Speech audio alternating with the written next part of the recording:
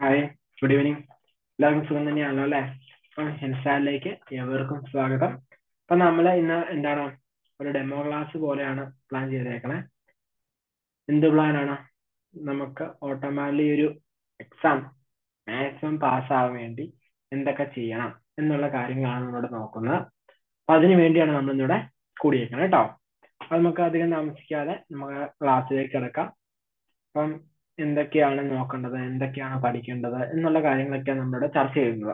അപ്പൊ നമ്മൾ ഇന്ന് എന്താണ് ഡെമോ പോലെ എടുക്കുന്ന ചാപ്റ്റർ എന്ന് പറയുന്നത് സബ്സിഡറി ബുക്കിന്റെ ഒരു ഭാഗമാണ്. 5 to 6 മാർക്കിന്റെ ഏരിയ ആണ് കേട്ടോ. അപ്പൊ ബോർഡിൽ എഴുതുന്ന കാര്യം എന്തായാലും എഴുതി തീരുമ്പോൾ ബോർഡ് എന്ന് പറയുമ്പോൾ നമ്മൾ മായ്ക്കും കേട്ടോ. അപ്പൊ ബോർഡ് ഒപ്പം ഇത് നമ്മൾ പറഞ്ഞ പോലെ തന്നെ ഫ്രഷ് നോട്ട് എടുക്കുക. ഫ്രഷ് നോട്ട് എടുത്ത് പുതിയൊരു ചാപ്റ്റർ 1 ആയിട്ട് തന്നെ ഇരിക്കും, അല്ലെങ്കിൽ യൂണിറ്റോ സബ്സിഡറി ബുക്കിന്റെ യൂണിറ്റ് അല്ലെങ്കിൽ ജസ്റ്റ് ടോപ്പിക് ചെയ്തിട്ട് സബ്സിഡറി ബുക്കിന് എഴുതുക. മാർക്ക് 5 to 6 ആണ്. എന്താണ് ഇമ്പോർട്ടന്റ് ഏരിയ ആണ് കേട്ടോ. അപ്പൊ നമുക്ക് ക്ലാസ്സിലേക്ക് കിടക്കാം. ആദ്യം തന്നെ ഇതിന്റെ അകത്ത് നമ്മൾ മനസ്സിലാക്കേണ്ടത് എന്താണ് purchase day book. Purchase day book എന്താണെന്ന് നോക്കണം. അതുപോലെ തന്നെ സെയിൽസ് ഡേ ബുക്ക് എന്താണെന്ന് നോക്കണം. ഇത് രണ്ടുമാണ് പ്രധാനമായിട്ടും നമുക്ക് നോക്കേണ്ടത്, കാരണം സബ്സിഡറി ബുക്കാണ്. ഓക്കെ, പർച്ചേസ് ഡേ ബുക്ക് എന്ന് പറയുമ്പോൾ ഇവിടെ നമ്മൾ എഴുതുന്നത് എന്താണ്? Or credit purchase of goods ആണ് നമ്മളിവിടെ റെക്കോർഡ് ചെയ്യുന്നത്. ഇവിടെ എന്താണ്? Or credit sales of goods ആണ്. ഇത് രണ്ടുമാണ് ഇവിടെ രണ്ടും റെക്കോർഡ് ചെയ്യുന്നത്. റെക്കോർഡ് ചെയ്യുന്ന സാധനം ഇത് രണ്ടുമാണ്. ഇത് രണ്ടും റെക്കോർഡ് ചെയ്യണം. ഓക്കെ, ഏത് പർച്ചേസ് ഡേ ബുക്കിൽ എല്ലാ ക്രെഡിറ്റ് പർച്ചേസും റെക്കോർഡ് ചെയ്യണം. സെയിൽസ് ഡേ ബുക്കിൽ എന്ത് റെക്കോർഡ് ചെയ്യണം? എല്ലാ ക്രെഡിറ്റ് സെയിൽസും നമ്മൾ റെക്കോർഡ് ചെയ്യണം. അപ്പൊ എന്ത് റെക്കോർഡ് ചെയ്യാൻ പാടില്ല? അപ്പം ഒരു ഡൗട്ട് വരാം നമുക്ക്. എന്താ നമുക്ക് ഡൗട്ട് വരും, സ്വാഭാവിക ഡൗട്ട് വരുന്നതാണ്. നമ്മൾ credit purchase of fixed asset നമ്മൾ റെക്കോർഡ് ചെയ്യണോ? അതുപോലെ തന്നെ credit sales of fixed asset നമ്മൾ റെക്കോർഡ് ചെയ്യണോ? നമ്മൾ എന്ത് ചെയ്യില്ല, റെക്കോർഡ് ചെയ്യില്ല. അപ്പൊ നമുക്ക് അടുത്ത ഡൗട്ട് വരും. അടുത്ത ഡൗട്ട് എന്തായിരിക്കും നോക്കാന്നെ? ക്യാഷ് പർച്ചേസ് ഓഫ് ഗുഡ്സ് നമ്മൾ റെക്കോർഡ് ചെയ്യുവോ? അതുപോലെ തന്നെ എന്ത് ചെയ്യും? ക്യാഷ് സെയിൽസ് നമ്മൾ റെക്കോർഡ് ചെയ്യുവോ? ഇല്ല. ഇത് രണ്ടും നമ്മൾ എന്ത് ചെയ്യില്ല, റെക്കോർഡ് ചെയ്യില്ല. ഇത് രണ്ടും നമ്മൾ റെക്കോർഡ് ചെയ്യില്ല. ഓക്കെ, നമ്മൾ എന്ത് മാത്രമാണ് purchase day ബുക്കിലും sales day ബുക്കിലും record ചെയ്യുള്ളൂ? പർച്ചേസ് ഡേ ബുക്കിൽ എല്ലാ ക്രെഡിറ്റ് പർച്ചേസും റെക്കോർഡ് ചെയ്യും. സെയിൽസ് ഡേ ബുക്കിൽ എല്ലാ ക്രെഡിറ്റ് നമുക്ക് എന്താ അറിയാലോ, കടത്തി കൊടുക്കുന്നത് കടത്തി വാങ്ങുന്നത്. പർച്ചേസ് ആണെങ്കിൽ കടത്തിൽ വാങ്ങുന്നത്, സെയിൽസ് ഡേ ബുക്കിലാണെങ്കിൽ കടത്തി കൊടുക്കുന്ന സാധനം മാത്രമേ നമ്മൾ റെക്കോർഡ് ചെയ്യൂ. നമ്മൾ എന്താണ് വിൽക്കുന്നത് വാങ്ങുന്നത്, അതാണ് main purpose of the business എന്താണ്, ഒബ്ജക്റ്റീവ് ഓഫ് ബിസിനസ് എന്താണ്, അതിൽ നടക്കുന്ന ട്രേഡിംഗ് എന്താണ്, ആ ഒരു സംഭവത്തിന് ഗുഡ്സ് എന്ന് പറയുന്നത് ആണല്ലോ.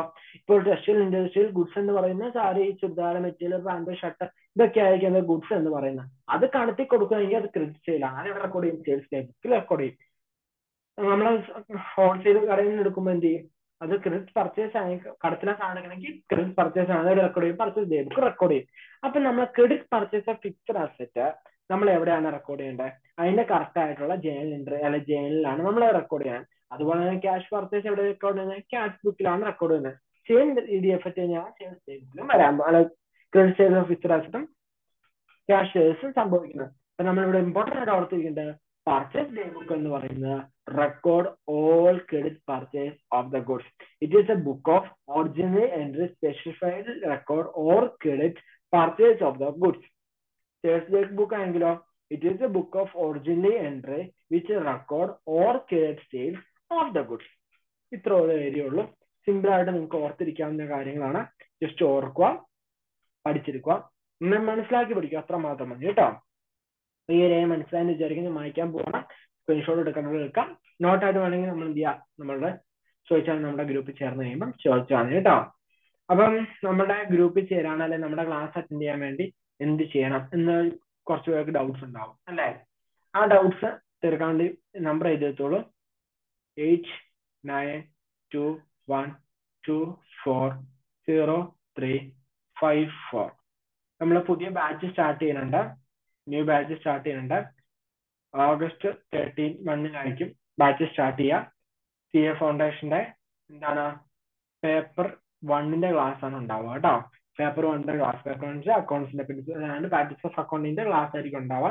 ഫീസ് എത്രയാണ് നമുക്ക് അറിയാവുന്നവർക്ക് അറിയാം. ബട്ട് എന്ത് ചെയ്യുക, നമ്മുടെ ഗ്രൂപ്പിൽ ചോദിച്ചാൽ നമ്മുടെ പേഴ്സണൽ നമ്മുടെ ഓഫീസ് നമ്പറുമായിട്ട് ബന്ധപ്പെട്ട ഫീസിന് അതിന്റെ ഡീറ്റെയിൽസ് ഒക്കെ പറയാം. ഏകദേശം നമുക്ക് എന്ത് വരുള്ളൂ, നമുക്ക് അഫോർഡബിൾ ആയിട്ടുള്ള ഫീസിലാണ് വരുന്നത്. മാക്സിമം സ്റ്റുഡൻസ് ജോയിൻ ചെയ്യുന്നവർക്കൊരു ബെനിഫിറ്റ് കിട്ടുന്ന ഇതിലാണ് നമ്മൾ ചെയ്യുന്നത്. അതുകൊണ്ട് തന്നെ അഫോർഡബിൾ ഫീസിലാണ് നമ്മൾ ചെയ്യുന്നത് കേട്ടോ. ഓക്കെ, വാല്യൂ കറക്റ്റ് വാല്യൂ കൊടുത്ത് തന്നെ വെച്ചാൽ കോഴ്സിന് ഓൺലൈനും കഴിഞ്ഞും ഫീസ് കുറവാണ്. നമ്മൾ ശരിക്കും റിയലി കുറച്ചുകൂടി കൂടുതലാണ് വാങ്ങാറുള്ളത്. ബട്ട് എന്ത് ചെയ്യുന്നുണ്ട്, ഈ തവണ ഡിസംബർ 2023 എക്സാമിലേക്ക് നമ്മൾ റിഡക്ഷൻ ഉണ്ട് ഫീസിന്. നമ്മൾ എന്ത് ചെയ്യും, ലോഞ്ച് ചെയ്തേക്കുന്ന ഫീസിൽ നിന്നും ക്രെഡിറ്റ് ചെയ്തിട്ടാണ് നമ്മൾ കോഴ്സ് ലോഞ്ച് ചെയ്തേക്കുന്നത്. കാരണം എന്താണെന്ന് വെച്ച് കഴിഞ്ഞാൽ വിദ്യാർത്ഥികൾക്ക് ഡിസംബർ 8 എന്ന് പറയുമ്പോൾ അടുത്ത May 8 എന്ന് പറയുമ്പോൾ സിലബസ് മാറുന്നുണ്ട്. അപ്പൊ ഈ ഒരു അറ്റൻഡ് മാക്സിമം സ്റ്റുഡൻസിന് ലാസ്റ്റ് അറ്റൻഡ് ആവണം. അതിനുവേണ്ടി നമ്മൾ മാക്സിമം ഫോക്കസ് കൊടുത്ത് അക്കൗണ്ട്സിൽ എങ്ങനെയെങ്കിലും നല്ലൊരു മാർക്ക് സ്കോർ ചെയ്താലാണ് നമുക്ക് എന്ത് ചെയ്യാമല്ലോ, ബാക്കിയുള്ള പേപ്പറിന്റെ ജസ്റ്റ് 40 മേടിച്ചാൽ നമുക്ക് സക്സസ് ആവാൻ പറ്റുള്ളൂ ടഫുള്ള വിഷയങ്ങൾ. അപ്പം അക്കൗണ്ട്സ് കുറച്ച് ഈസി ആയിട്ട് നമുക്ക് മാർക്ക് സ്കോർ ചെയ്യാൻ തന്നെയാണ്. അഗ്രേറ്റീവ് ഒക്കെ പോയവർ എന്ത് ചെയ്യുക, അക്കൗണ്ട്സ് മാക്സിമം ഫോക്കസ് കൊടുത്ത് നല്ല മാർക്ക് മേടിക്കാൻ നോക്കുക കേട്ടോ. മനസ്സിലാകുന്നുണ്ടെന്ന് വിചാരിക്കുന്നു. നമുക്ക് ക്ലാസ്സിലേക്ക് കിടക്കാം, ഇത്ര സമയം കളയണ്ട. പർച്ചേസ് ഡേ ബുക്ക് എന്താണെന്ന് പഠിച്ചു, അതുപോലെ തന്നെ സെയിൽസ് ഡേ ബുക്ക് എന്താണെന്ന് നമ്മൾ പഠിച്ചു. ഇനി നമ്മൾ എന്താണ് പഠിക്കാൻ പോകുന്നത്, സ്വാഭാവികമായിട്ട് പഠിക്കാൻ പോകുന്നതാണ് ട്രേഡ് ഡിസ്കൗണ്ട്, ക്യാഷ് ഡിസ്കൗണ്ട്. ഇത് തമ്മിലുള്ള വ്യത്യാസം എന്താണ്, ഈ വ്യത്യാസം ഞാൻ പഠിക്കേണ്ടതുണ്ടോ? ട്രേഡ് ഡിസ്കൗണ്ടും ക്യാഷ് ഡിസ്കൗണ്ടും തമ്മിലുള്ള വ്യത്യാസം ഒരു 3 പോയിന്റ്സേ ഉള്ളൂ. ബട്ട് എന്ത് ചെയ്യാം, പഠിക്കണം, ഇമ്പോർട്ടൻ്റ് ആണ്. എന്നാൽ മാത്രം നമുക്കത് കൃത്യമായിട്ട് ചെയ്യാൻ പറ്റുള്ളൂ കേട്ടോ. അല്ലെങ്കിൽ എന്ത് സംഭവിക്കും, നമ്മള് പരീക്ഷയ്ക്ക് എഴുതാൻ സമയത്ത് നമുക്ക് കൺഫ്യൂഷൻ ആവും, ഏതാണ് ഞാൻ എഴുതേണ്ടത് എന്നൊരു ഡൗട്ട് നമ്മുടെ ഉള്ളിൽ തന്നെ വരും. ഓക്കെ, അപ്പൊ അതിനു വേണ്ടി നമ്മൾ എന്ത് ചെയ്യാം, പഠിക്കുക. Trade discount, cash discount. Okay, trade discount വെച്ച് എന്താണ്, അല്ലെങ്കിൽ ട്രേഡ് ഡിസ്കൗണ്ട് എന്ന് പറയുന്നത്, trade discount R given four, എന്തിനാണ് ഇത് ഗീവൻ ചെയ്യുന്നത്, given for the bulk purchase made by customer. Bulk purchase ചെയ്യാൻ വേണ്ടിയാണ് നമ്മൾ ട്രേഡ് ഡിസ്കൗണ്ട് ചെയ്യുന്നത്. കാരണം 5 സാധനം എടുക്കുമ്പോൾ 100 രൂപ കുറവ് കിട്ടും എന്നറിയുമ്പോൾ കൂടുതൽ കച്ചവടം നടക്കാൻ ചാൻസ് കൂടുതലാണ്. എന്തിനാണ് ക്യാഷ് ഡിസ്കൗണ്ട് കൊടുക്കുന്നത്, ക്യാഷ് ഡിസ്കൗണ്ട് കൊടുക്കുന്നത് എന്തിനാണെന്ന് വെച്ച് കഴിഞ്ഞാൽ R given four promise payment made by the pair. പൈസ തരാനുള്ള ആള് പൈസ തരാൻ വേണ്ടി അല്ലെങ്കിൽ പെട്ടെന്ന് അടയ്ക്കാൻ വേണ്ടിയാണ് നമ്മൾ എന്ത് ചെയ്യണേ, നമ്മള് ക്യാഷ് ഡിസ്കൗണ്ട് കൊടുക്കുന്നത്. ഓക്കെ, അടുത്ത പോയിന്റിലേക്ക് കൊടുക്കാം. അടുത്ത പോയിന്റ് എന്ന് പറയുന്നത് ഇതെന്താണ്, trade discounts are shown on, എവിടെ കാണിക്കും, ഇൻവോയ്സിൽ കാണിക്കും. ഇവിടെ cash discount R may or may not shown on എന്നാണ് ഇൻവോയ്സ്. നമ്മുടെ ബില്ലിൽ മേനെ കാണിക്കാം അല്ലെങ്കിൽ കാണിക്കാൻ ക്യാഷ് ഡിസ്കൗണ്ട് പറഞ്ഞിട്ട് എന്താണ്, ട്രേഡ് ഡിസ്കൗണ്ട് നിർബന്ധമായിട്ട് നമ്മൾ കാണിച്ചിരിക്കണം എന്നാണ് പറയുന്നത് കേട്ടോ. അടുത്ത ഞാൻ കുറച്ചുകൂടി ഡീറ്റെയിൽ ആയിട്ട് പറഞ്ഞുതരാം, കുറച്ചുകൂടി ഇഷ്ടമായിട്ട് എടുത്ത് പറഞ്ഞുതരാം. എഴുതി തീരുമ്പോൾ നമുക്ക് പിന്നെ പറഞ്ഞു പോയാൽ മതിയല്ലോ. 3ാമത്തെ പോയിന്റ്, ലാസ്റ്റ് പോയിന്റ് എന്ന് പറയുന്നത് trade discounts are not recorded in book of accounts. Book of അക്കൗണ്ട്സിൽ നമ്മൾ എന്ത് ചെയ്യില്ല, റെക്കോർഡ് ചെയ്യില്ല. But cash discounts R recorded in book of accounts. Book of അക്കൗണ്ട്സിൽ നമ്മൾ എന്ത് ചെയ്യും, ക്യാഷ് ഡിസ്കൗണ്ട് കാണിക്കും, പക്ഷെ എന്ത് ചെയ്യില്ല, ട്രേഡ് ഡിസ്കൗണ്ട് കാണിക്കില്ല. അതാണ് നമ്മൾ പറഞ്ഞത്, സിമ്പിൾ ആയിട്ടുള്ള കാര്യങ്ങളാണ്, മനസ്സിലാക്കാൻ ഈസിയാണ് അല്ലേ. എന്താണ് നോക്കേണ്ടത് എന്നുള്ള കാര്യങ്ങളൊക്കെ നോക്കുമ്പോൾ കുറച്ചുകൂടി ഈസി ആയിട്ട് നിങ്ങൾക്ക് മനസ്സിലാവും എത്രമാത്രം പഠിക്കാനുണ്ട് എന്നുള്ള ഏരിയസ് നോക്കുമ്പോൾ. ട്രേഡ് ഡിസ്കൗണ്ട് എന്താണ്, ട്രേഡ് ഡിസ്കൗണ്ട് എന്ന് പറയുമ്പോൾ ഒന്നുമില്ല, നിസ്സാരമായിട്ട് നമുക്ക് നോക്കേണ്ട കാര്യമേ ഉള്ളൂ എന്ന് നമുക്ക് മനസ്സിലാക്കി എടുക്കാൻ പറ്റും. ഇനി അതല്ലെങ്കിൽ എന്ത് സംഭവിക്കും? നമ്മൾ ഓർക്കും, അയ്യോ ഇത് എന്നെ കൊണ്ട് പറ്റിയില്ല എന്നുള്ള. ട്രേഡ് ഡിസ്കൗണ്ട് ഗെയിം ചെയ്യുന്നത് എന്തിനാണ്? ബൾക്ക് പർച്ചേസ് പ്രൊമോട്ട് ചെയ്യാൻ വേണ്ടിയും ക്യാഷ് ഡിസ്കൗണ്ട് ഗെയിം ചെയ്യുന്നത് promote payment made by the pair ചെയ്യാൻ വേണ്ടിയാണ്. ക്യാഷ് ഡിസ്കൗണ്ട് എന്ന് പറയുന്നത് may or may not be shown on invoice. പക്ഷെ ട്രേഡ് ഡിസ്കൗണ്ട് എന്ത് കാണിക്കും? ഇൻവോയ്സിൽ കാണിക്കും. Trade discount not record in book of accounts ആണ്. പക്ഷെ cash discount R record in book of accounts ആണ്. ബുക്ക് ഓഫ് അക്കൗണ്ട് റെക്കോർഡ് ചെയ്യുന്ന സാധനം എന്താണ്? Cash discount. റെക്കോർഡ് ചെയ്യാത്ത സാധനം ട്രേഡ് ഡിസ്കൗണ്ട് ആണ്. ട്രേഡ് ഡിസ്കൗണ്ട് നിർബന്ധമായിട്ട് ഇൻവോയ്സ് ഉണ്ടാവണം. ക്യാഷ് ഡിസ്കൗണ്ട് വേണമെങ്കിൽ മേ ഓർ മേ നോട്ട് ഞാനെങ്കിൽ കാണിക്കാൻ കുഴപ്പമില്ല. ട്രേഡ് ഡിസ്കൗണ്ട് എന്ന് പറയുന്നത് ബൾക്ക് പർച്ചേസിനെ പ്രൊമോട്ട് ചെയ്യണം. അതുപോലെ തന്നെ ക്യാഷ് ഡിസ്കൗണ്ട് എന്ന് പറയുന്നത് പ്രൊമോട്ട് പേയ്മെന്റ് നടത്തണം. പൈസ തരാനുള്ളവന് പെട്ടെന്ന് പൈസ തരാൻ വേണ്ടിയാണ്. അപ്പൊ ആ ഒരു ഡീറ്റെയിൽ മനസ്സിലായെന്ന് വിചാരിക്കുന്നത്. സിമ്പിൾ ആയിട്ട് നമുക്ക് എന്ത് ചെയ്യാം? ഒരു ചെറിയ റെസീറ്റ് നമുക്ക് ഉണ്ടാക്കാം. എന്താവും? കുറച്ച് ഈസി ആക്കി നമുക്ക് അണ്ടർസ്റ്റാൻഡ് ചെയ്യാൻ ഹെൽപ്പ് ആക്കി തരും കേട്ടോ. ഓക്കെ, നമ്മൾ ചെയ്യുമ്പോൾ ആദ്യമേ നമ്മൾ ട്രേഡ് ഡിസ്കൗണ്ട് കുറച്ച ശേഷം മാത്രമേ ടാക്സ് കുറയ്ക്കാൻ പാടുള്ളൂ, അല്ല ടാക്സ് കൂട്ടാൻ പാടുള്ളൂ കേട്ടോ. അല്ലെങ്കിൽ ടാക്സ് നമ്മൾ കൂടുതൽ അടിക്കേണ്ടി വരും. അല്ലെങ്കിൽ നമ്മൾ കൊടുക്കണ പൈസക്ക് ടാക്സ് അടിച്ചാൽ പോരെ, കൊടുക്കണ്ടാത്ത പൈസയും കൂടി ടാക്സ് അടിച്ചിട്ട് നമ്മൾ ഡിസ്കൗണ്ട് ചെയ്തിട്ട് കാര്യമില്ലല്ലോ. ഓക്കെ, അത് ഓർത്തിരുന്നോണം. നമുക്കൊരു ഉദാഹരണത്തിന് കമ്പനിയുടെ പേര് തന്നെ കൊടുക്കണം. ABC കൊടുക്കാം. ABC Limited. ABC Limited നല്ല പേരാണല്ലേ. എപ്പോഴും കേട്ട് കൊടുത്തു. ടിവിക്ക് ഒരു 25,000 കൊടുക്കാം. എത്ര ടി വി വേണം? 2 TV, 50,000 രൂപ ആവട്ടെ. പിന്നെ നമുക്കൊരു ഫ്രിഡ്ജ് വേണോ വാഷിംഗ് മെഷീൻ വേണോ? വാഷിംഗ് മെഷീൻ കൊടുക്കാം. വാഷിംഗ് മെഷീന് എത്ര വരും? ഒരു 10,000 രൂപയുടെ വാഷിംഗ് മെഷീൻ വിചാരിക്കും, ഒരെണ്ണം മേടിച്ചുള്ളൂ. 15,000 രൂപ. അപ്പൊ മൊത്തം എത്ര രൂപയായി?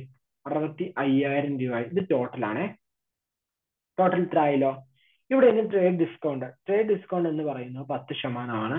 ടാക്സ് എന്ന് പറയുന്നതും 10%. ഓക്കെ, ആദ്യത്തെ ട്രേഡ് ഡിസ്കൗണ്ട് എന്ന് പറയുന്നത് ലെസ് ചെയ്യണം. അപ്പം ട്രേഡ് ഡിസ്കൗണ്ട് കുറച്ച് കഴിഞ്ഞാൽ 10%, ട്രേഡ് ഡിസ്കൗണ്ട് കുറച്ച് കഴിഞ്ഞാൽ 6,500 വരും. 6,500 കുറയ്ക്കുമ്പം 58,500 വരും. 58,500 പ്ലസ് ടാക്സ്. അത്രയും രൂപയ്ക്ക് ടാക്സ് കൊടുക്കണം. അത്ര രൂപയ്ക്ക് ടാക്സ് കൊടുക്കുക എന്ന് പറയുമ്പോൾ 58,80. അപ്പൊ എത്ര വരും? 64,350 വരും. 64,350. ഇത്രയും രൂപയാണ് നമ്മൾ ടോട്ടലി കൊടുക്കേണ്ടത്.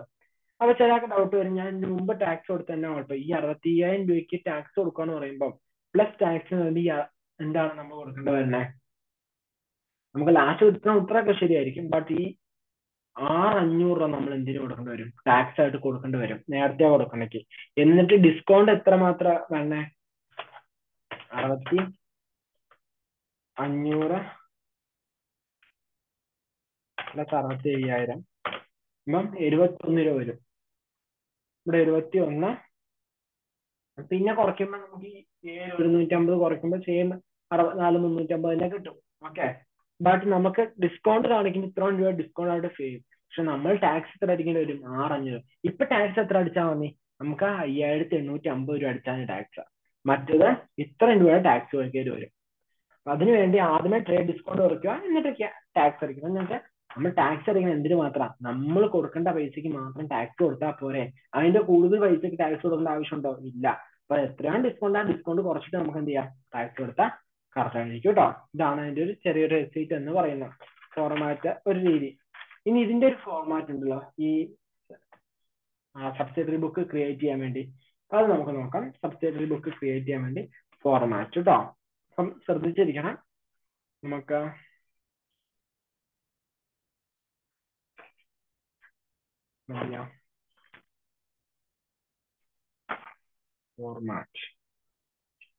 ഫോർമാറ്റ് ഓഫ്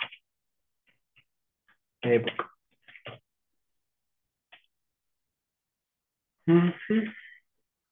ഡേ ബുക്കിന്റെ ഫോർമാറ്റ് കിട്ടി.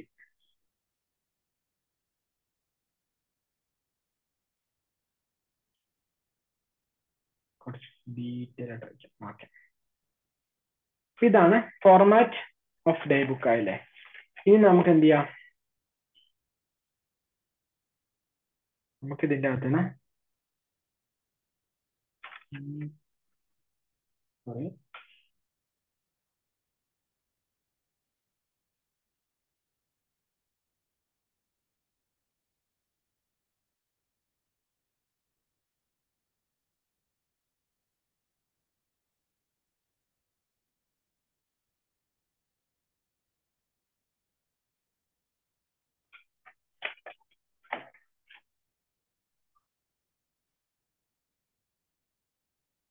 ഓക്കെ, നിറം നമുക്ക് എഴുതി കൊടുക്കാം. അപ്പം ഫോർമാറ്റ്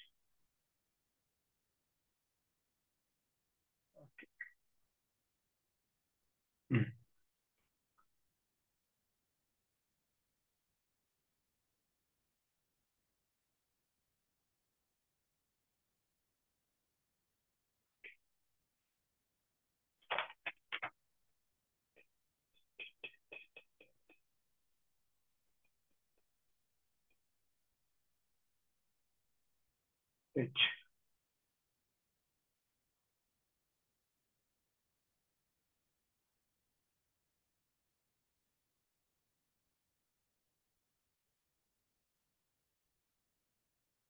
നമ്മുടെ ചെയ്യാനുള്ള സെയിം ഫോർമാറ്റ് തന്നെ ഏകദേശം വരുന്ന കേട്ടോ.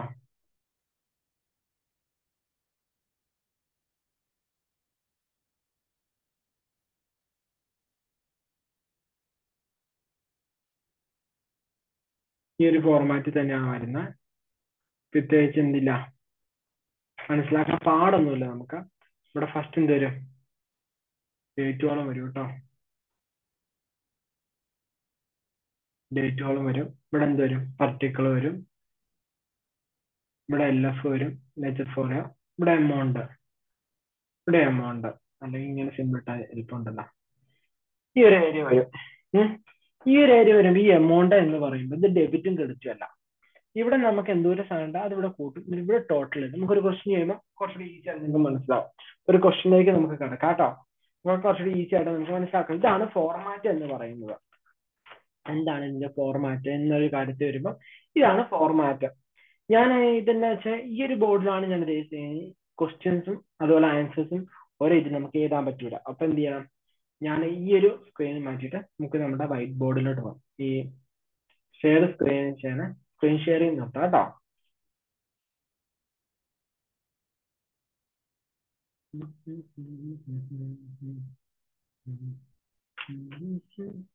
ഒരു ക്വസ്റ്റ്യൻ ചെയ്യുമ്പോൾ നമുക്ക് പെട്ടെന്ന് ഓരോ ഐഡിയാസും ഇതൊക്കെ നമുക്ക് കിട്ടും. എന്ത് ചെയ്യണം, എങ്ങനെ ചെയ്യണം, ഓരോ കാര്യങ്ങളും കുറച്ചുകൂടി വിശദമായിട്ട് പഠിച്ചെടുക്കാനൊക്കെ പറ്റും. ഓക്കെ, ഇപ്പൊ ഒരു ക്വസ്റ്റ്യനിലേക്ക് കിടക്കാം. ക്വസ്റ്റ്യൻ എന്ത് ചെയ്യാം, നിങ്ങൾ എഴുതിയെടുക്കുക. ബുക്കിൽ കാണും ചിലപ്പോൾ ക്വസ്റ്റ്യൻസ് കേട്ടോ. ഞാൻ പോലും എഴുതിയെടുക്കുക, എളുപ്പമുണ്ടല്ലോ. എഴുതിയെടുത്ത ക്വസ്റ്റ്യൻ എന്ത് ചെയ്യാം, ക്വസ്റ്റ്യൻ നോക്കി തന്നെ നമുക്ക് അയക്കാം.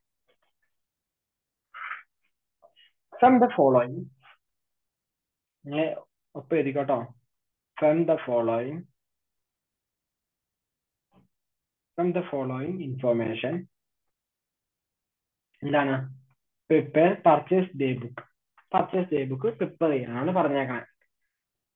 ഇതിപ്പോ നടക്കുന്ന സംഭവം 2016 ഫെബ്രുവരിയിൽ നടക്കുന്നതാണ് വിചാരിക്കുക. അപ്പൊ ഒന്നാമത്തെ അതിന്റെ അകത്ത് ഫസ്റ്റ് പോയിന്റ് എന്ന് പറയുന്നത് എന്താണ്, purchase from brown and co on credit 5 gross pencils at ₹100 per gross. അടുത്ത എന്താണ്, 1 gross register at $214 per dozen minus trade discount എത്ര, at 10% ഉണ്ട്. ഓക്കെ, രണ്ടാമത്തെ എന്ന് പറയുന്നത്, അല്ലെ രണ്ടാം തീയതി എന്ന് പറയുന്നത്, purchase for cash from the stationery 10 gross exercise books at ₹300 per dozen. മൂന്നാമത്തെ എന്ന് പറയുന്നത്, purchase computer for office use from MS Office, goods on credit for rupees 13,000. അടുത്ത നാലാമത്തെ എന്ന് പറയുന്നത് purchased on credit from paper co 5 reams of white paper at rupees 100 per dozen. അടുത്ത വരും 10 reams of rolled paper at rupees 115 per dozen. അല്ല sorry dozen അല്ല, realms ആണ്. Realms. അടുത്ത ഇതിന് ട്രേഡ് ഡിസ്കൗണ്ട് എന്ന് പറയുന്നത് ട്രേഡ് ഡിസ്കൗണ്ട് അറ്റ് 10% ആണ് കേട്ടോ. 10 അടുത്ത 6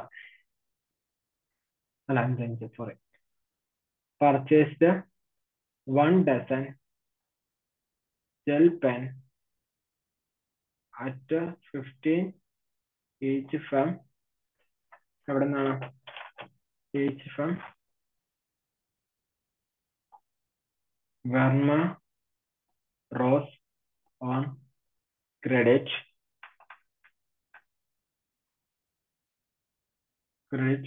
പിന്നെന്താന്നുണ്ട് make out the purchase daybook of MS Naresh and co. Naresh and കോയുടെ purchase ഡേബുക്ക് prepare ചെയ്യണം പറഞ്ഞേക്കണേ.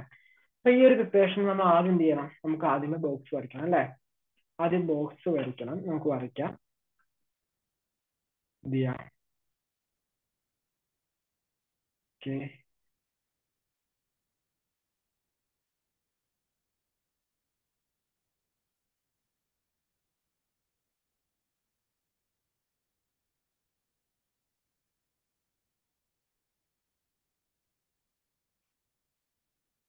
ഇത്ര മതിയായിരിക്കും.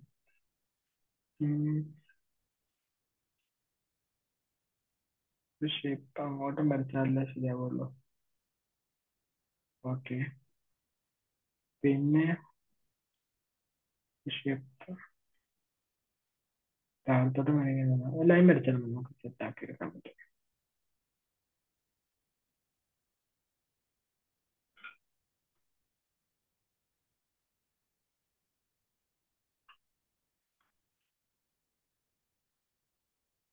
ഓക്കെ, സെറ്റ് ആയിട്ടുണ്ട്.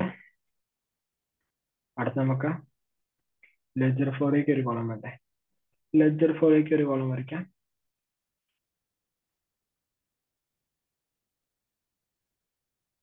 അതിന് ഏകദേശം ചെരിഞ്ഞും മറിഞ്ഞൊക്കെ ആയിരിക്കും ഇരിക്കണേ.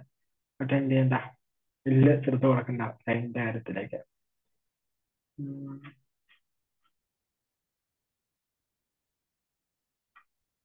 ഓക്കെ, എല്ലാം കൂടെ വരച്ചാൽ നമ്മുടെ ഫോർമാലിറ്റി കംപ്ലീറ്റ് ആവും.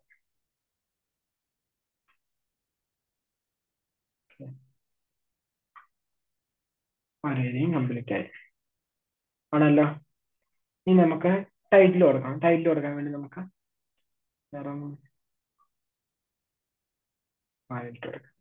അതായിരിക്കും. ഓക്കെ, ടൈറ്റിൽ എന്ത് കൊടുക്കാം?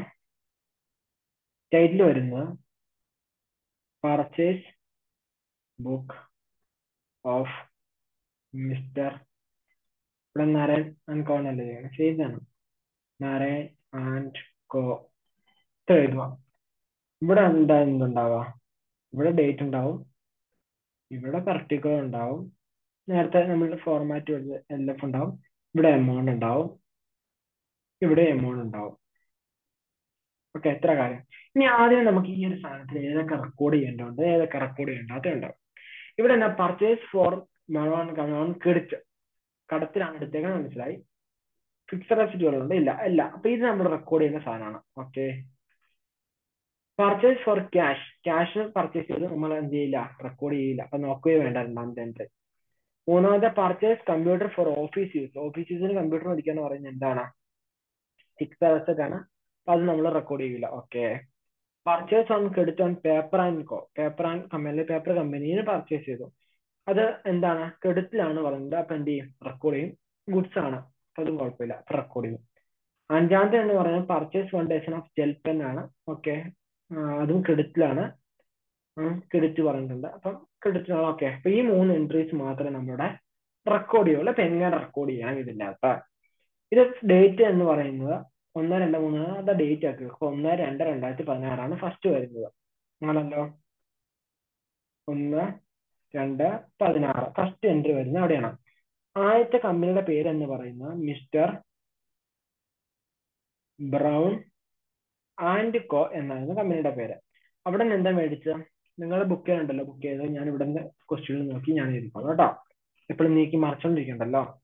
അപ്പൊ മിസ്റ്റർ ബ്രൗൺ ആൻഡ് കോ എന്ന് പറയുമ്പോൾ ഇവിടെ നിന്ന് എന്തൊക്കെയാ മേടിച്ചത്? 5 ഗ്രോസ് പെൻസിൽ മേടിച്ചു. എത്ര രൂപയ്ക്ക്? 100 രൂപയ്ക്ക്. കോസ്റ്റ് എത്ര? ഒരു ഗ്രോസിന് മേടിച്ചത്. അപ്പം 5 മേടിച്ചു. അപ്പൊ എത്ര വരും? 500 രൂപ വരും. ഓക്കെ, അടുത്ത എന്താ മേടിച്ചത്? ഒരു ഗ്രോസ് രജിസ്റ്റർ മേടിച്ചു. എത്ര രൂപയ്ക്ക്? അറ്റ് 40 പെർ ഡസൻ മേടിച്ചു. 40 പെർ ഡസൻ എന്ന് പറയുമ്പോൾ അല്ലേ, 40 അല്ല, സോറി, 240 ആണേ. അല്ല, 240 അല്ലായിരുന്നോ? നമ്മൾ മുകളിൽ 240 അല്ലായിട്ടില്ല. അതെ, 240. 240 ഇൻറ്റു 12. Okay, 240 into 12. അപ്പം എത്ര വരും? 2,850. അതെങ്ങനെ വന്നു എന്ന് ചോദിച്ചു കഴിഞ്ഞാൽ മനസ്സിലാകാൻ വേണ്ടി 12 ഇൻറ്റു 240 ആണ് 2,850 വന്നത്. എന്നുവെച്ചാൽ ഒരു ഗ്രോസ് എന്ന് പറയുന്നത് എത്രയാണ്? 12 ഡസൻ ആണ് കേട്ടോ, അത് ഓർത്തിരിക്കുക. അപ്പൊ ഇത്ര ഏരിയ ആണ് മനസ്സിലാകേണ്ട. അപ്പൊ ഇവിടെ എത്ര രൂപ വരും എമൗണ്ട്? ഇവിടെ +500 വരുമ്പോ 3,380 വരും. ടോട്ടൽ എമൗണ്ട് അത്ര വരുമല്ലോ. പിന്നെ നമ്മൾ എന്ത് ചെയ്യുക? ഈ ടോട്ടൽ എമൗണ്ടിന് ഡിസ്കൗണ്ട് കുറയ്ക്കുക. ട്രേഡ് ഡിസ്കൗണ്ട് ഇത് എത്ര? അറ്റ് 10% ആണ്. അപ്പൊ എത്ര വരും? 338 വരും. 338 പറയുമ്പോൾ എത്ര രൂപ എമൗണ്ട് വരും? ആ എമൗണ്ട് ഇവിടെ ഇതാ, 3042. അവിടെ അത് എഴുതി കഴിയുമ്പോൾ നമുക്ക് ആ ഒരു ഏരിയ മനസ്സിലാവും. ഓക്കെ, നമ്മൾ ഫുൾ ആയിട്ടാണ് ഇതിന്റെ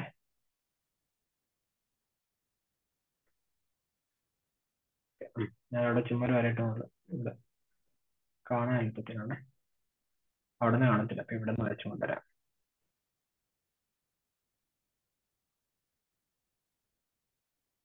ഓക്കെ, അത് നമ്മൾ സെറ്റായി. അടുത്ത ചോദ്യം എന്ന് പറയുന്നത്, അടുത്ത ഡേറ്റ് എന്ന് പറയുന്നത് എന്താണ്?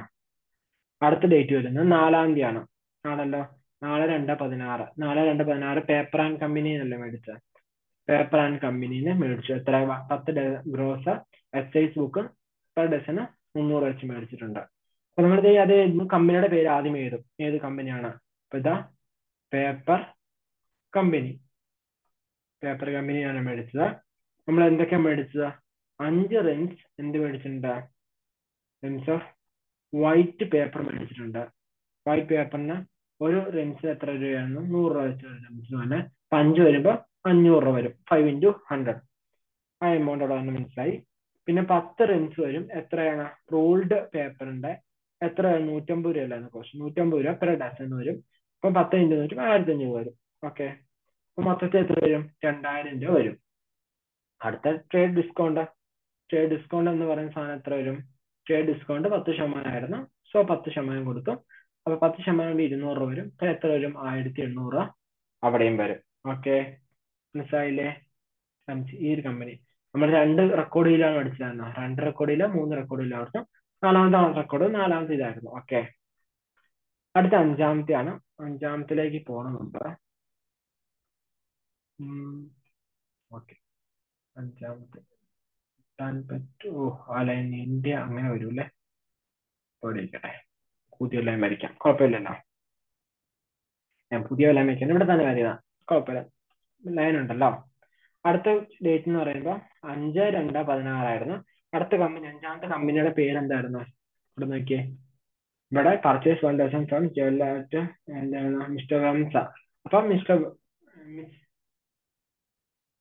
വർമ്മ ബ്രോസ് എഴുതുക, കമ്പനിയുടെ പേര് എഴുതി. അത് കഴിഞ്ഞിട്ട് എന്താണ് മേടിച്ചത്? 1 ഡസൻ ജെൽ പെൻ ആയിരുന്നു മേടിച്ചത്. എത്ര? 15 രൂപയ്ക്ക്. ഒരു ഡസന് 15, അപ്പൊ ഒരു പീസിന് 15 രൂപ വെച്ച് 12 പീസാണല്ലോ. 12 × 15 എന്ന് പറയുമ്പോൾ 150 രൂപ വരും. 150 രൂപ. 150 രൂപ, കാരണം ട്രേഡ് ഡിസ്കൗണ്ട് അവിടെ ഇല്ല. ഇത്ര രൂപ വന്നു. ഈ ടോട്ടൽ എമൗണ്ട് എന്ത് ചെയ്യാം? ഇവിടെ കോളം വരയ്ക്കുക. ഈ കോളത്തിൽ ഇവിടെ ലാസ്റ്റ് എന്ത് ചെയ്യുക? ടോട്ടൽ എമൗണ്ട് ഇവിടെ എന്ന് വെച്ചാൽ 3042 പ്ലസ് 3042 പ്ലസ് എന്ത് ചെയ്യുക? 1800 പ്ലസ് 150. അപ്പൊ 5022 രൂപ വരും. അപ്പൊ 5022 രൂപ. അപ്പൊ എന്താണ്? ഇതാണ് സബ്സിഡറി ബുക്കില് അല്ലെങ്കിൽ പർച്ചേസ് ബുക്കില് നമ്മൾ റെക്കോർഡ് ചെയ്യണം. ഇവിടെ നമ്മൾ ടോട്ടൽ നിന്ന് എഴുതി വെക്കും. ഓക്കെ. ഇനി ഇതിന്റെ താഴെ നമ്മൾ സാധനം ഇത് എന്താ? നോട്ട് എഴുതിയിട്ട് ഈ ഒരു പരാപാട് സാധനം നമ്മൾ എഴുതും. എന്താ? പർച്ചേസ് ബുക്ക് വരയ്ക്കാൻ പറഞ്ഞാൽ പർച്ചേസിനെ കുറിച്ച് എഴുതും. സെയിൽസ് ബുക്ക് ആണെങ്കിൽ സെയിൽസ് ബുക്ക് ആണ്. അപ്പം purchase day book records only credit purchase of goods, hence cash purchase of goods and credit purchase of fixed assets are not recorded. അതിനാൽ പർച്ചേസ് ഡേ ബുക്ക് എന്താണ് ചോദിച്ചത്? സെയിൽസ് ബുക്ക് എങ്ങനെ എഴുതും? നമ്മളിവിടെ sales book ആണ് വരയ്ക്കാൻ പറഞ്ഞെങ്കിൽ സെയിൽസ് ബുക്ക് എഴുതും. ആർക്കാണ് പറ്റുന്നത് ഇതേ രീതിയിൽ തന്നെ എഴുതിപ്പോ. ഓക്കെ. ഇപ്പൊ sales day book records only credit purchase sales of the goods and cash sales of the goods and credit sales of fixed assets are not recorded. ഇന്ന് മാത്രം നമ്മൾ എന്ത് ചെയ്യും? ഈ നോട്ട് ആയിട്ട് എഴുതും. ഈ നോട്ട് നിർബന്ധമായിട്ട് നോക്കണം. ഫോർമാറ്റ് പെട്ടതാണ്. ഇത് പിന്നെ എമൗണ്ട് രണ്ടെടുത്ത് വരുമ്പോൾ ജേണലിന്റെ സെയിം ഫോർമാറ്റ് ആയതുകൊണ്ട് ഡെബിറ്റും ക്രെഡിറ്റും ആണ് ഓർക്കല്ല. എന്ത് ചെയ്യുക? ഇവിടെ നമ്മൾ ജസ്റ്റ് കാൽക്കുലേഷൻ വേണ്ടി ഇങ്ങനെ എഴുതും. ലാസ്റ്റ് എമൗണ്ട് മാത്രം, ടോട്ടൽ ഫിഗർ മാത്രം നമ്മൾ ഇവിടെ എഴുതും. ടാക്സ് റിഡക്ഷൻ ഒക്കെ കുറച്ചിട്ട് ടാക്സ് ആണെങ്കിൽ നമ്മൾ എന്ത് ചെയ്യും? പ്ലസ് ടാക്സ് കൂടി എഴുതി നമ്മൾ ഇവിടെ എഴുതും. ഓക്കെ. അങ്ങനെ ചോദ്യം നമുക്ക് ഇനി ക്ലാസ്സിൽ തുടർന്ന് ചെയ്യാം കേട്ടോ. ഇതാണ് ഇത്ര ഏരിയ ആണ് എന്താ സബ്സിഡറി ബുക്കിനെ കുറിച്ച് നമുക്കുള്ളൂ. ഈ ഒരു സിമ്പിൾ ഏരിയ ആണ്. ബട്ട് എന്താണ് 5 to 6 മാർക്ക് കിട്ടുന്ന ഒരു ഏരിയ ആണ് കേട്ടോ. അപ്പൊ ഈ ഒരു ഏരിയ നന്നായി പഠിക്കുക. ഈ ഒരു ഏരിയ നന്നായി പഠിച്ച് നല്ല മാർക്ക് സ്കോർ ചെയ്യാൻ നോക്കുക. 5 to 6 മാർക്കിന്റെ ഏരിയ ആണ് കേട്ടോ. 5 to 6 മാർക്കിന്റെ ഏരിയ ആണ്. മാത്സിന് ഇമ്പോർട്ടന്റ് കൊടുത്ത് തന്നെ പഠിക്കുക. 6 മാർക്ക് ഏരിയ ആണ്. അപ്പം നമ്മൾ എന്താണ് ഇതിൽ പഠിച്ചതെന്ന് പൂർണ്ണമായിട്ട് മനസ്സിലാക്കുക. ഓർമ്മ ഉണ്ടായിരിക്കണം. ആ ഒരു ഓർമ്മ എപ്പോഴും മനസ്സിൽ വെച്ചുകൊണ്ടേ ഇരിക്കുക. കാരണം നമുക്ക് എപ്പോഴാണ് ആ ഒരു പഠിച്ച കാര്യം ഓർമ്മയിലോട്ട് വരുന്നത് എന്ന് പറയാൻ പറ്റില്ല. ഡൗട്ട്സ് ഉണ്ടെങ്കിൽ നമുക്ക് ഗ്രൂപ്പിൽ ചോദിക്കാം കേട്ടോ. അപ്പം ഇതൊരു ഡെമോ വീഡിയോ ആയിരുന്നു. ഡെമോ ക്ലാസ് ആണ്. എങ്ങനെയാണ് നമ്മുടെ ക്ലാസ് പോവുക? ഓക്കെ. അപ്പം ഇതിൽ നമുക്ക് ഇമ്പ്രൂവ്മെന്റ് ഒക്കെ എന്ത് സംഭവിക്കും? നമ്മുടെ ക്ലാസ്സിൽ സ്റ്റുഡൻസ് പറയുന്ന അഭിപ്രായം അനുസരിച്ച് നമുക്ക് ഇമ്പ്രൂവ്മെന്റ്സ് ഒക്കെ ചെയ്യാവുന്നതാണ്. അപ്പം നിങ്ങൾ ഡൗട്ട്സ് സെഷൻ ഉണ്ടാവും. എപ്പോഴും ഡൗട്ട് ചോദിക്കാം. നിങ്ങൾക്ക് വാട്സപ്പ് ഡൗട്ട്സ് ചോദിക്കാം. അതുപോലെ തന്നെ നമുക്ക് എന്ത് ചെയ്യാം? നമ്മുടെ സെഷൻ സ്റ്റാർട്ട് ചെയ്യുന്നത് August 31. ഇപ്പൊ തന്നെ നമുക്ക് 130+ ഡേയ്സ് ഉണ്ട് നമ്മുടെ എക്സാമിലേക്ക്. അപ്പൊ നമ്മളൊരു 31-ാം തീയതി പറഞ്ഞു കഴിഞ്ഞാൽ നമുക്ക് ഡേറ്റ്സ് ഉണ്ട്. നമുക്ക് എന്താണ് 100 മാർക്കാണ് സാധാരണ ക്രഷ് കോഴ്സിന് ആവശ്യമായിട്ടുള്ളത്. നമ്മൾ എന്തായാലും നമുക്ക് കവർ ചെയ്യുമ്പം പോർഷൻസ് കവർ ചെയ്യും. ഇമ്പോർട്ടന്റ് ആയിട്ടുള്ള ഏരിയാസ് നമുക്ക് മാർക്ക് സ്കോർ ചെയ്യാവുന്ന രീതിയിൽ. പിന്നെ മാത്സിന് ഞാൻ ക്വസ്റ്റ്യൻ പ്രാക്ടീസും കൂടി ചെയ്യിപ്പിക്കാൻ വേണ്ടിയാണ് ശ്രമിക്കുന്നത് കേട്ടോ.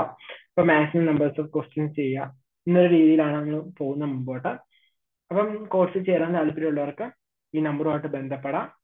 പേപ്പർ 1ന്റെ ക്ലാസ് ആണ് നമ്മൾ പ്രൊവൈഡ് ചെയ്യുന്നത് കേട്ടോ. പേപ്പർ 1ന്റെ ക്ലാസ് ആണ് പ്രൊവൈഡ് ചെയ്യുന്നത്. ഓക്കെ. അപ്പൊ നിങ്ങൾ എല്ലാവരും ക്ലാസ്സിൽ കാണാം. അപ്പൊ ക്ലാസ് മനസ്സിലായെന്ന് വിചാരിക്കുന്നു. ഇതിന് സംശയങ്ങൾ ഉണ്ടെങ്കിൽ എന്ത് ചെയ്യാം? വാട്സപ്പിൽ ബന്ധപ്പെടുക കേട്ടോ. Okay. By. See you next class.